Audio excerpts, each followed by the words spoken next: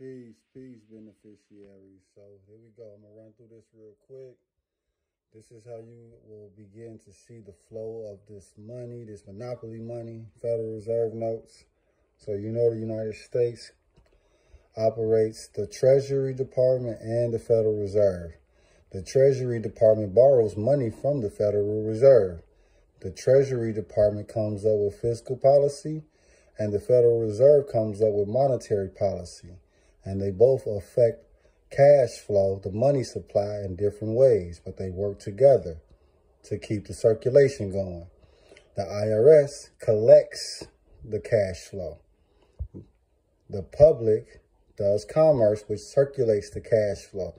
That's done with the notes, bonds, fiat currency, checks, digital debits and credits, and do all of that for assets, title. Whoever holds it got it.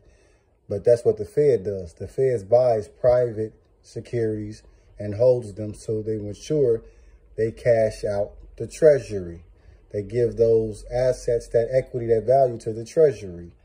Now, the United States makes cash out of thin air. However they do it. Money mechanics, fractionalized banking, reserves, they basically make money out of thin air.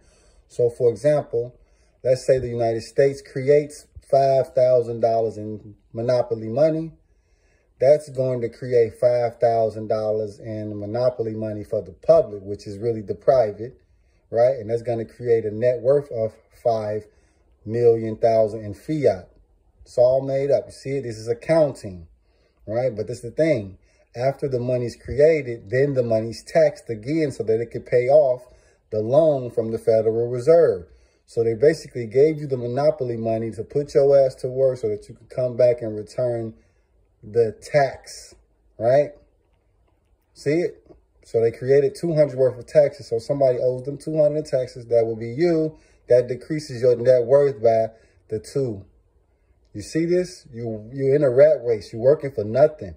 It's monopoly money. It only has value because you are the asset. You are the collateral. If the United States can collateralize you and monetize you, then that means you can collateralize you and monetize you.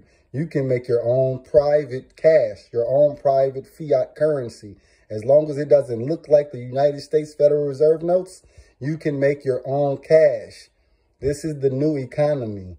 This is decentralization on paper. You don't need crypto yet. You can do it with paperwork.